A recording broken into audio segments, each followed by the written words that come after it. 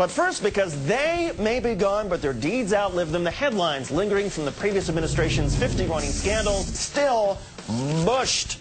Number 3, privatization profiteering gate. Remember how President Bush was going to save us so much money by privatizing everything the government does, paying private business to do it instead because the forces of competition would push them to somehow do it cheaper than our nonprofit government could?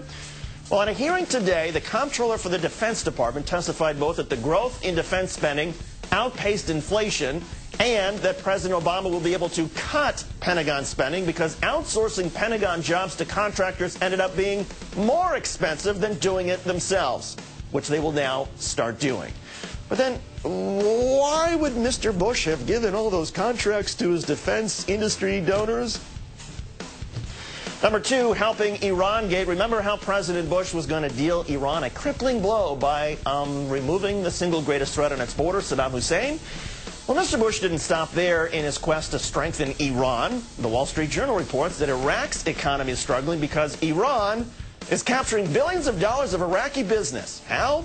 1, Iran supports business with subsidies and protective tariffs. 2, all those devastating sanctions forced Iran to learn how to build its own stuff cheaply.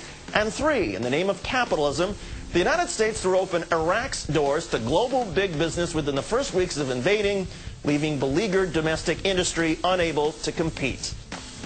Number 1, innocent until proven guilty gate. Mr. Bush tossed at least 770 people into custody at Guantanamo Bay, many of them for years. Enemy combatants, we were told. Hardcore terrorists. The worst of the worst.